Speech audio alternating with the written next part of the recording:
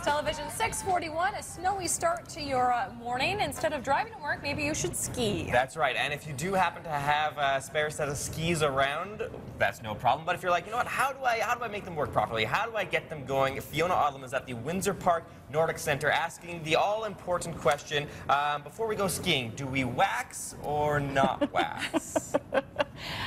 Well, I know, Drew, you do wax your arms, like, what is it, every Thursday? No, not arms. So... These are hairy beasts. But I will get my brows waxed today at Jerry's hair salon. Oh, really? Yeah. Do you really? Yeah. Sure. Hey, it's okay for guys to get their eyebrows waxed, and it's okay for guys to wear the identical outfit as their female coworkers. Yes. Fiona, before you joined us here on BT, Drew did a segment at Jerry's Hair Salon Baseball where he waxed his chest and he cried. I didn't cry. My eyes were watering.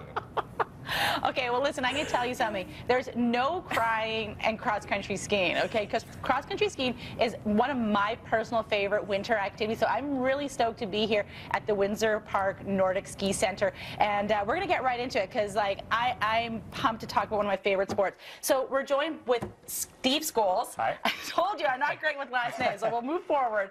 Okay. And we're going to talk about skiing, and there's a lot of really important things that we should know before picking up a set of skis. Right, yeah. Well, first of all, welcome to Windsor Park Nordic Centre. Thank you. With all the new snow, we've got great conditions for skiing, and we're going to open up this Saturday. For skiing. We've got rentals, we've got great trails here, we've got lighted trails in the evening, so really want people to come out this weekend and ski. And it's $5 drop-in, right? Yes, $5. It's really inexpensive to come out and give it a try. No-brainer. Yeah. Okay, so how do we get started? Okay, well, for skis, for fitting skis, it's not based on a person's height, it's based on a person's weight. That's the key thing, and the reason for that is because what's happening is when you put your weight on a ski, it compresses. Right. And so when you do that, that compresses and that comes in contact with the snow, and that allows you to get some traction and grip on the snow. Okay. These are quite bendy. Yes, yeah, that's right. So, and you don't want it too soft, because if it compresses too much, then it digs into the snow, it drags, it'll slow you down. So it's all based on weight.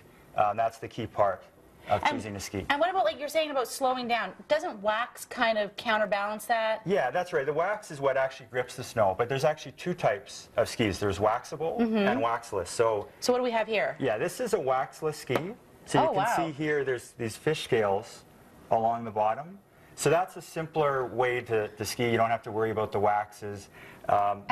You would think that this would be like grippy and that would slow you down, but it doesn't. It speeds you up. Yes. Yeah. Well, it allows you some grip without having to wax, and the wax, yeah, they're just simpler to use that way. And what about poles? How do we pick poles? With poles, it's actually quite simple. With poles, it's the general rule of thumb is armpit height. So you just check, make sure it fits under your armpit, just like this one. And perfect. Yeah. Now you got some pretty posh boots here. Yeah. What's going on here? Because this is not my grandma's boots. These have changed. Yeah, well, the boot, actually, most of the time people have boots as an afterthought. They spend all their time picking out skis, but the boot is probably the most important part of enjoying skiing. You want to make sure it fits right. You want to make sure it's warm. And also, there's different types of boots. Yeah. You can get a women's boot, yeah, which has a narrower heel, so that'll fit better. Yes. Also, you want with this nice fur lining here. Yes, nice little fur lining, just a little warmer and comfortable and that. So. Wow, because like gone are the days where you had like the 3 prongs and you're trying to line them up and clip it down. Exactly. You just snap and go now. Exactly. They're much more efficient to get in and use and that. This is. Like, the technology that's gone into this is amazing. Yes. And we're going to learn so much more. We're going to actually hit the trails coming up right after 7 o'clock. You don't want to miss it. So much more coming up on BT Winnipeg. I've got them moves like Jagger.